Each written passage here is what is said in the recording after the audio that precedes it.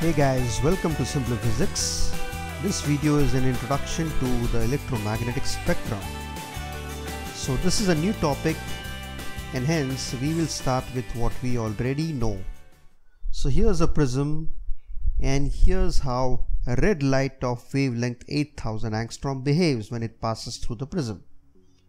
And here's what happens to violet light whose wavelength is 4000 angstroms. Now, did you see the difference? Well, if you haven't, here's the prism once again, and we now have both these rays parallel to each other incident on the prism. We find that the red light is deviated by a lesser amount compared to violet light. Now, the reason for this is that the velocity of white light in glass is lesser than the velocity of red light in glass. Now, although both these colors travel with the same velocity in vacuum, in glass, violet light travels with a lesser velocity. And that's the reason why violet light gets deviated by a greater amount. But if we had a ray of white light incident on the prism, we would find that this white light would produce a band of colors when passed through the prism. And if we placed another prism, this band of colors would recombine to form white light once again. So the conclusion is simple. White light is a mixture of several colors that have different wavelengths. So here's our prism and here's what happens to white light.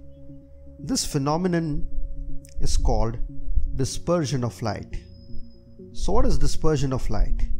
Dispersion of light is the splitting up of white light into its constituent colors. And what's the reason for dispersion of light?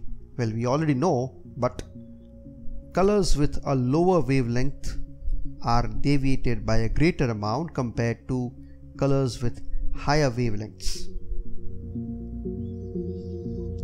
So this is how white light gets dispersed into its constituent colors. These colors are violet, indigo, blue, green, yellow, orange and red. Red light has a wavelength of 8000 angstroms, whereas violet light has got a wavelength of 4000 angstroms. So this band of colors that is produced by dispersion is said to be spectrum.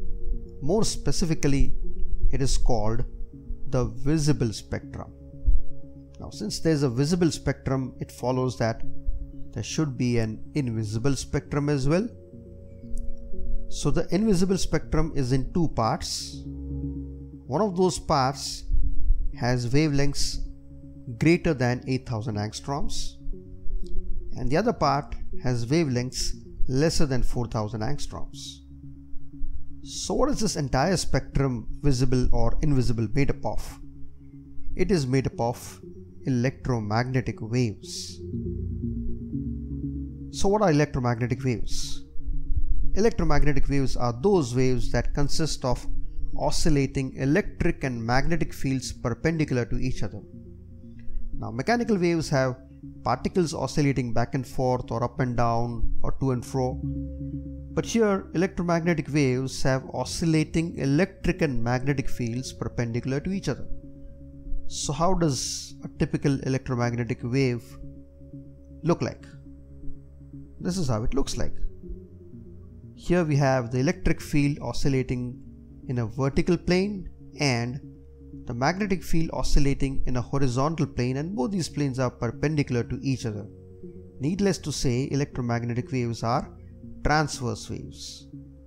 So here are certain instances of electromagnetic waves. The first are gamma rays. Gamma rays have an extremely less wavelength, lesser than 0.1 angstroms. Then there are X-rays whose wavelengths are up to 100 angstroms.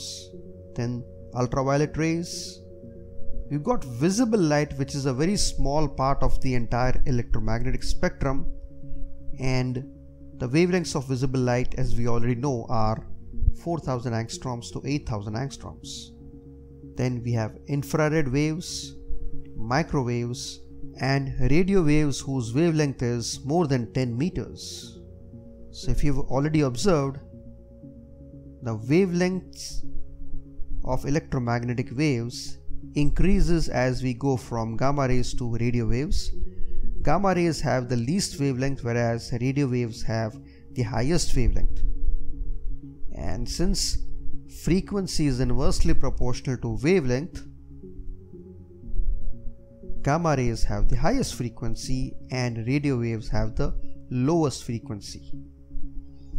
And since high frequency waves have high energy, gamma rays also have the highest amount of energy compared to all other electromagnetic waves. Now, all electromagnetic waves, whether they are gamma rays, X-rays, ultraviolet rays, visible light, infrared waves, microwaves or radio waves, all of these waves have some properties in common. First, all of them travel at the speed of light, that is 3 × 10⁸ meters per second. Then, all these electromagnetic waves can travel through vacuum, unlike mechanical waves.